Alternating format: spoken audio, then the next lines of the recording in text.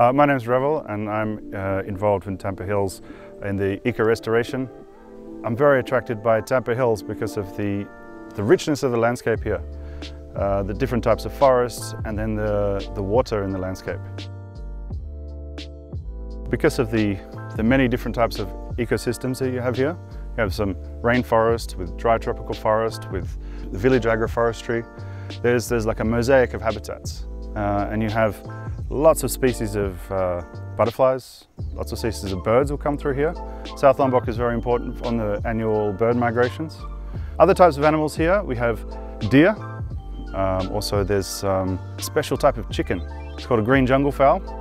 And these live in the valleys at the top of Tampah Hills. And if they're protected, they'll be everywhere. And then as we're developing with the project, we're increasing the habitat and we're also taking away the incentive for hunting. We've been training local team to do the work with us in repairing the landscape and repairing the ecology in Tampah Hills. We teach them about what Tampah Hills is all about and that this is going to be a long-term cooperation. But we get up there and we cut the weeds and then we find these crooked trees and these trees that are trying to come back, and we prune them so that all the energy from the existing roots goes into the stems. And using this you get 100% survival, and then you can get a tree that's like 2 or 3 meters tall in 2 years, which is much, much faster than if you planted a new tree. And it also means that all the trees that grow back are the original trees from here. Water is the most important thing in South Lombok.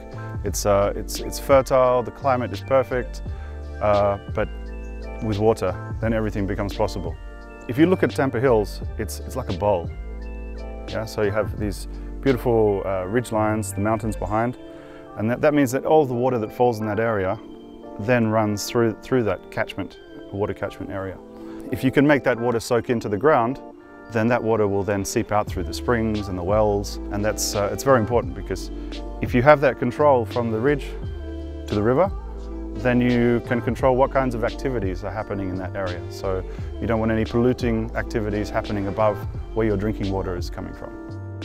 The taste of the Tampah water is already wonderful, and all that needs to be done to make it WHO quality drinking water is just to run it through a basic filter.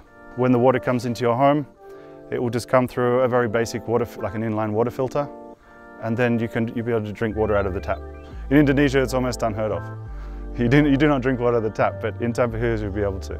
So what we're looking at is a whole of catchment and whole of life cycle plan for the water, so that there is no waste. All water goes to another use.